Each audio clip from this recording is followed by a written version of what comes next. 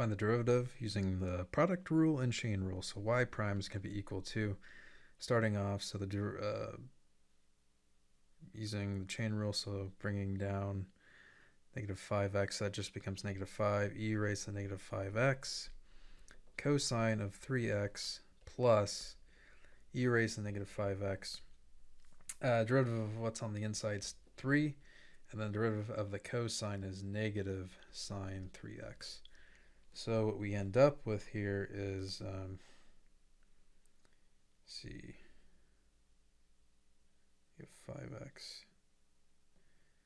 So negative 5 e raised to negative 5x cosine 3x minus 3 sine 3x e raised to negative 5x.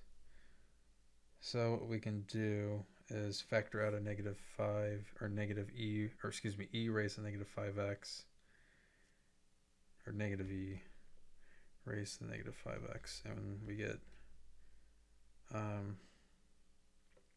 5 cosine 3x plus 3 sine 3x. This is it.